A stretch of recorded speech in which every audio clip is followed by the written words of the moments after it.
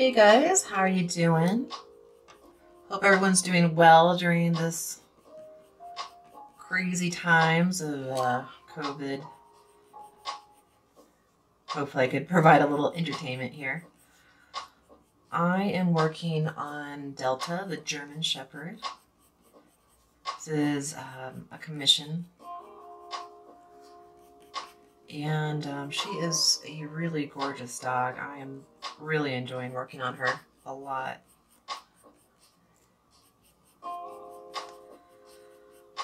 So I did a charcoal transfer to get the outline here, and I really enjoy the charcoal transfer because I feel like I can set up my composition however I want it to be, and you can't see it. Well, you can kind of see it. There's two other dogs' faces on here, so it's actually a portrait of 3 dogs in total. So this is the first one, and so it's a super large piece. It's actually one of my biggest commissions so far yet. I'm really excited to work on this, but yeah, like I said, it's my largest commission, so, you know, no pressure. Right now I'm using ivory from Polychromos, kind of a little bit of an undertone, base tone here. And just going really lightly, getting this general area.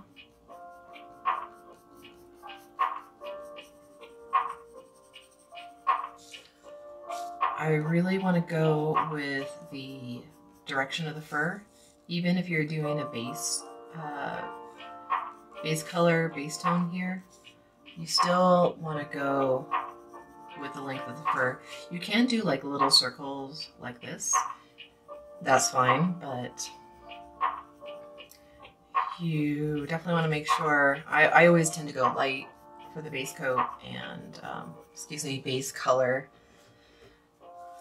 and then go layer by layer, just generally a lot of layers.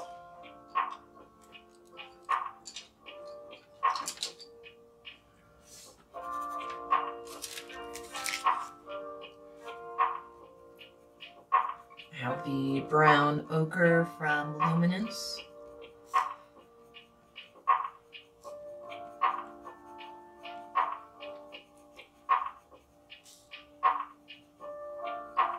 Again, super light pressure.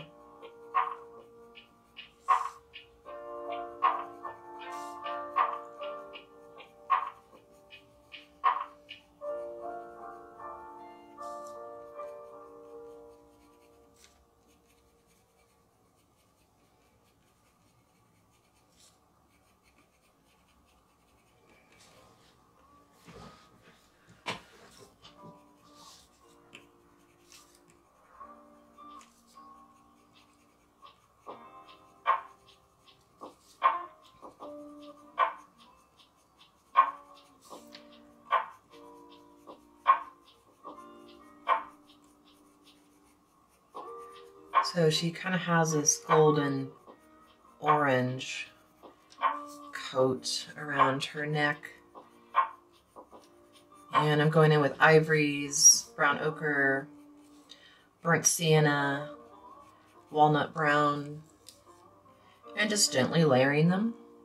And I think those gentle layers really start to add up to just this soft, gentle fur that kind of glows. And it just has a lot of dimension.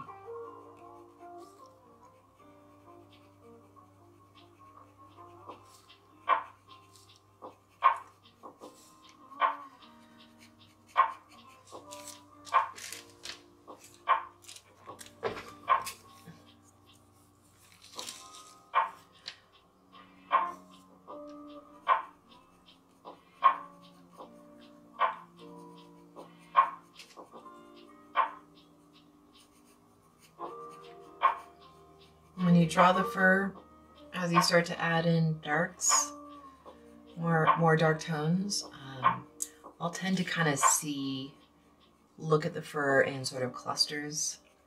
rather than all these like random wisps of hair going in all different directions. It may not be very apparent right now, but as like, again, adding more layers in, you'll just start to see how clusters of hair get sectioned off, and it kind of creates like an organization for the eye when looking at the portrait. It doesn't look messy or random when you do that. So hopefully that will make a little bit more sense as I go along.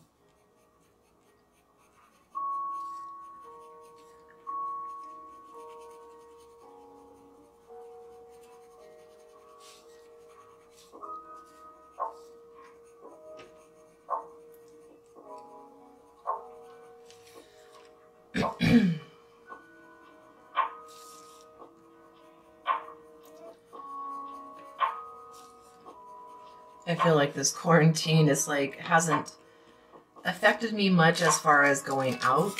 I guess I naturally quarantine myself anyway, doing art all day.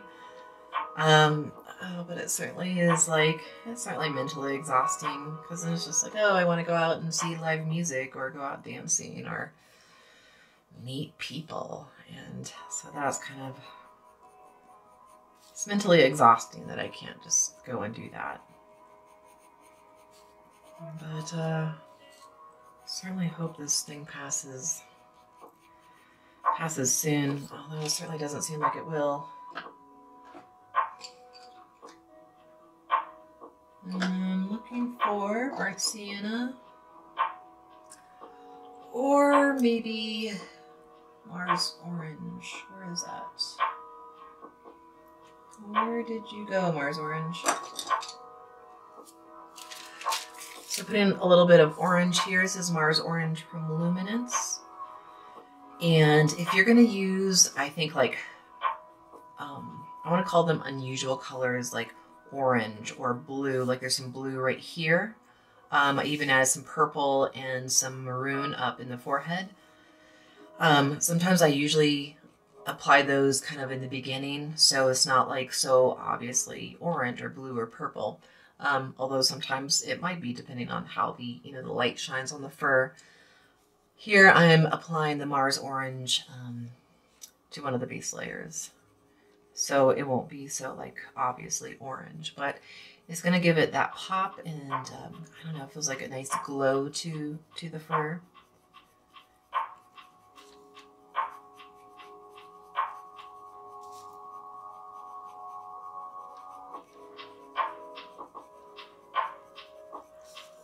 Still applying very light pressure.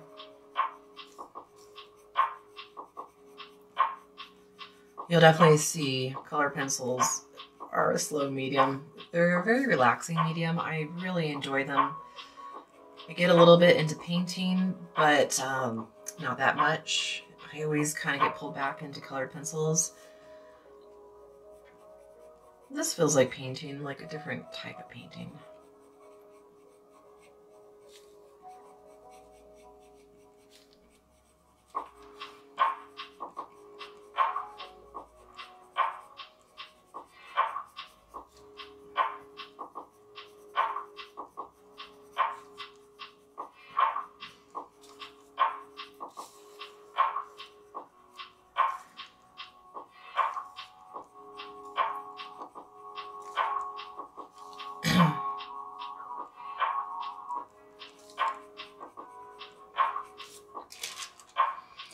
Alright, burnt sienna from Polychromos.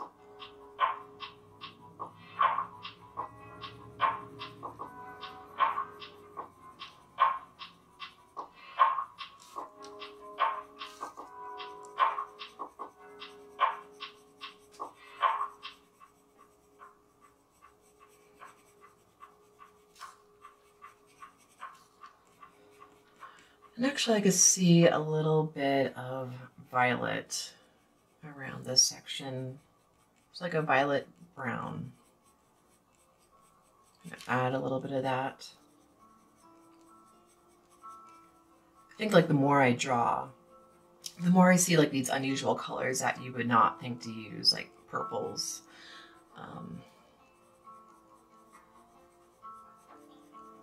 But I think the more colors you can use and apply them in nice layers without getting them muddy, it just makes your animal pop so much.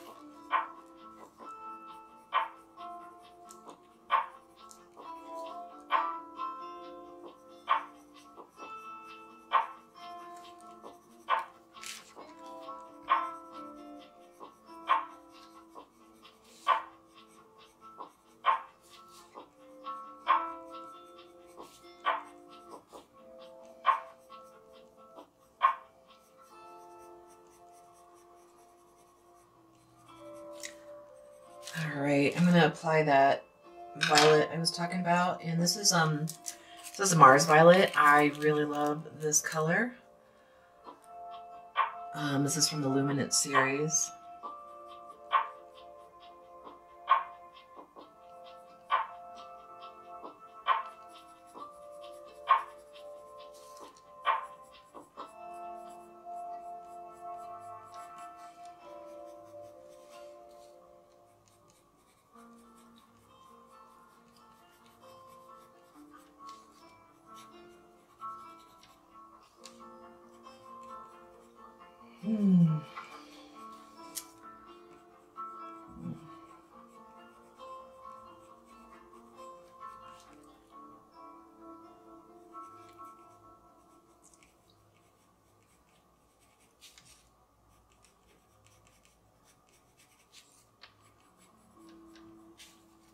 I was kind of feeling a little messy over here. I think I just like let things get away.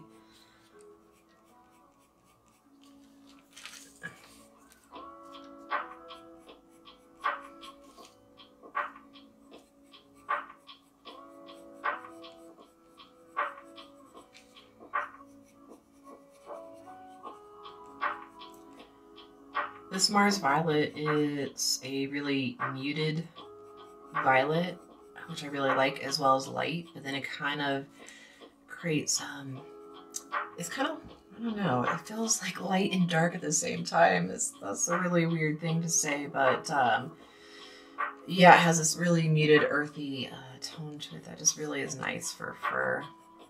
So even if you don't buy the whole Luminance set, which is quite pricey, you can go on like Blick website and order the individual pencils. And this is like one of my favorite colors to use, as well as the Mars Orange. So Mars Violet and Mars Orange are some of my favorite colors from that series.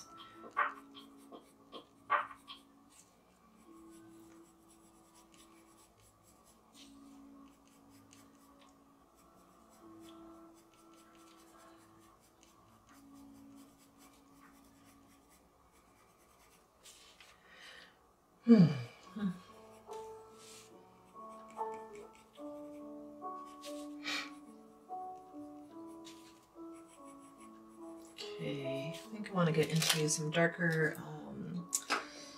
I don't know, I'll use,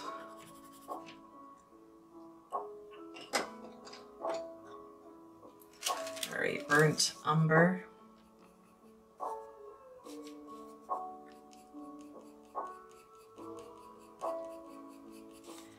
I think like the majority of the colors that I use are probably from the Polychromos. They're just so good. They're really good. They blend well. The color palette is just phenomenal.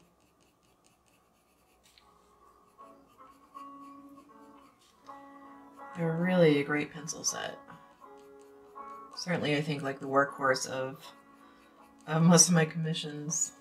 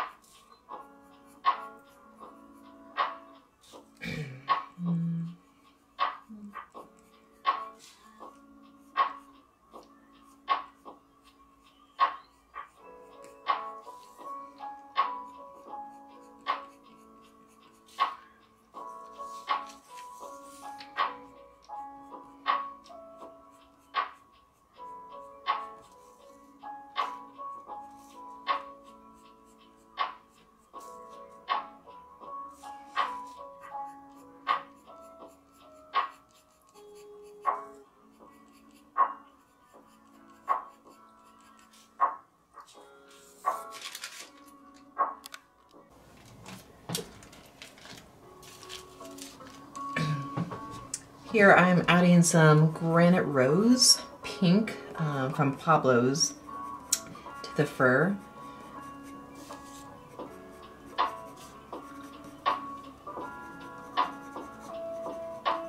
And I'm just going with a light pressure.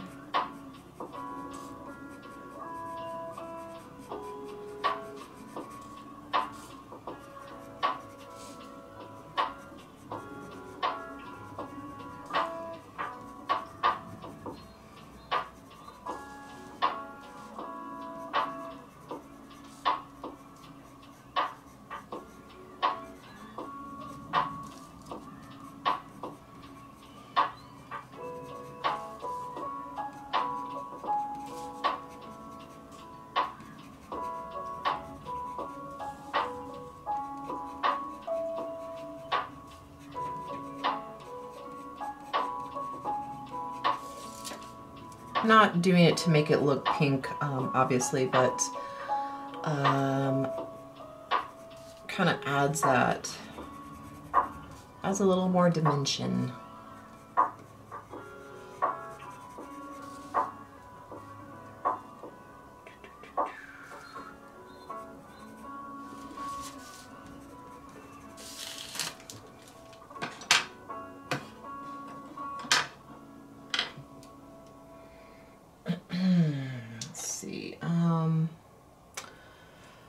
And back in with the burnt umber, and I just been kind of going back and forth with burnt umber, dark sepia, black,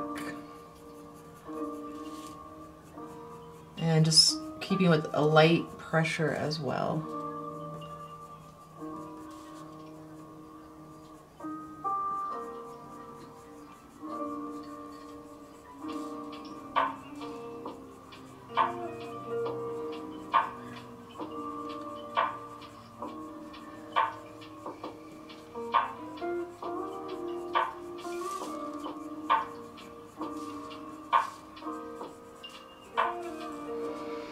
It's a beautiful sunny day outside. I think I'm gonna finish up this section and probably go for a little jog before it gets cold and snowy again. Hopefully you guys are getting out wherever you're at. I'm here in Denver, and I think we're gonna get snow later on this week. So gotta enjoy the weather while you can. I mean, Colorado has pretty decent weather compared to so many places. Wherever you are, I hope you're getting out when you can.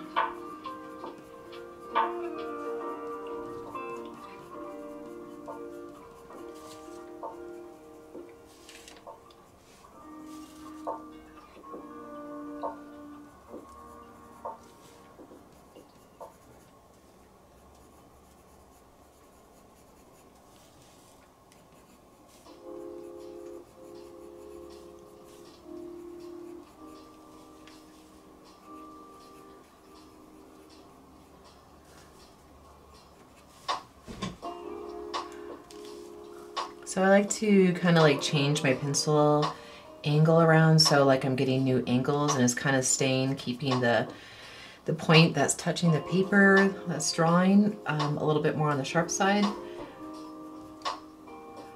Kind of helps me get all the fur texture in there without having to like sharpen the pencil constantly, because that can you can go through your pencil if you're constantly needing it to be sharp. So if you just like kind of do a little quarter turn and get that like new edge, you can kind of get a bit of a sharp point.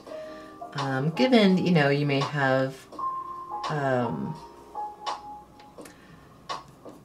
you may be working on like some detail work where you need to obviously get that super sharp point. So you need to sharpen. For sure when I'm like working around the eyes, I want like some crisp lines. But like fur, you're gonna have that softer look. So it's okay. Make sure your fur is not going like just straight lines, otherwise it's just kind of starts to look fake. Even in one area, you want things to kind of go in ever so slightly different directions, or maybe, you know, it may vary quite a bit. But if it's just going in these like straight lines next to each other, it's gonna just look fake. And that's, you know, that's hard to kind of get away from. It's like we're pushing ourselves to do something a little bit different, a little bit outside of our comfort zone.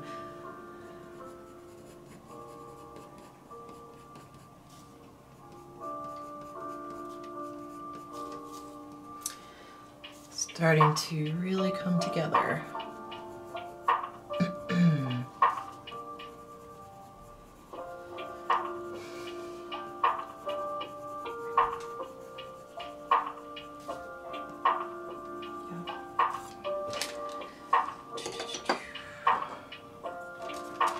Going back to black, I kind of have like two blacks, and I'll keep like 1 point sharp, just because I like the little bit more of a crisp, sharp line, sharp edge from the black. It just really depends.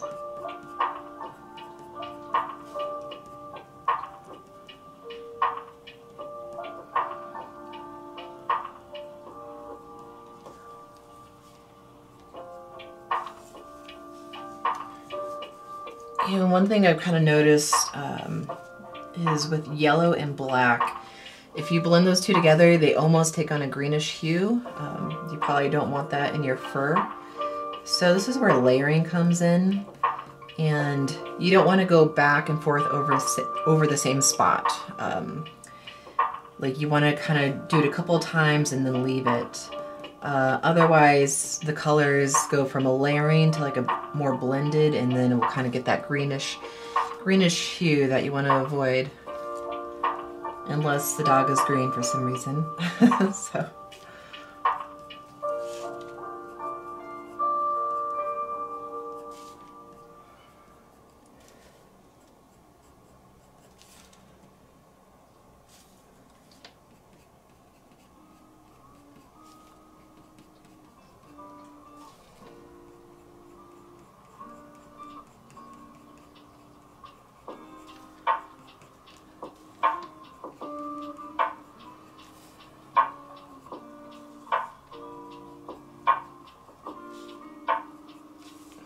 Okay,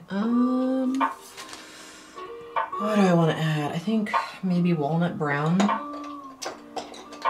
A very great, reliable brown. Walnut brown for polychromos.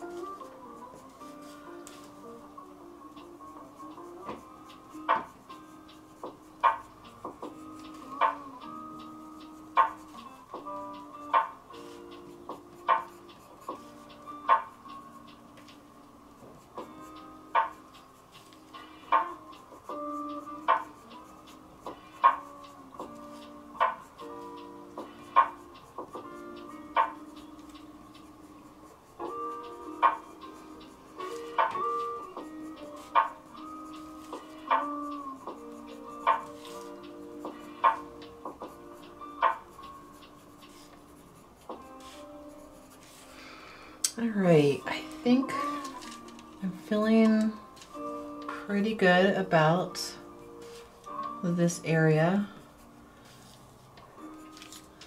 I say that, and then I'm like, nope. Gonna use a little bit of the slice tool. So this is hot press watercolor paper, Arches. I haven't used Fabriano, but I hear great things about it. So when I use it, I really use it on the side.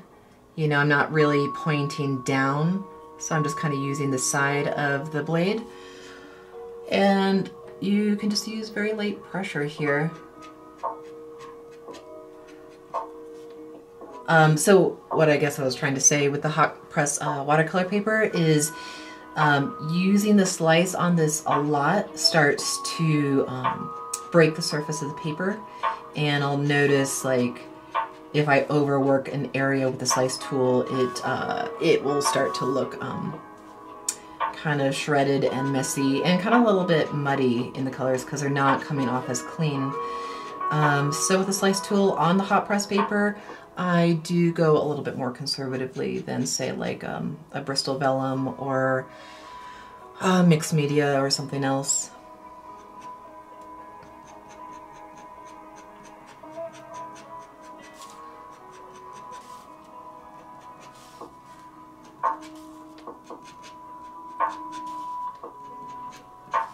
So pretty light, pretty gentle, pretty subtle. I don't know what the camera is picking up on, but it's pretty subtle, and I think it kind of makes all the difference. You just are going for these like little details that you know, collectively make the picture just so much more complete.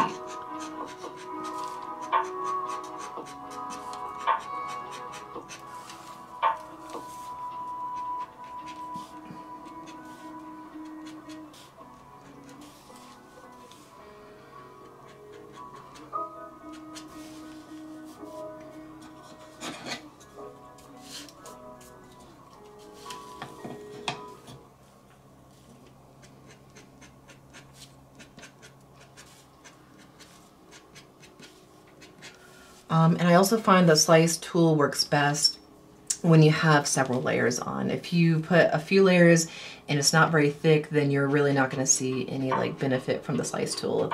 The layers do have to be on there so you're actually able to pick up some pigment off the paper. All right, that's good. And then I'm probably going to go in with some darks.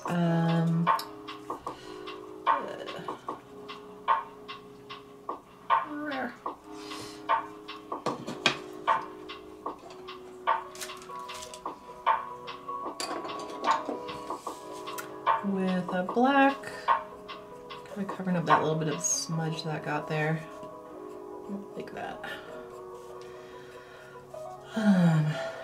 So it's like you take off the pigment and then you reapply pigment.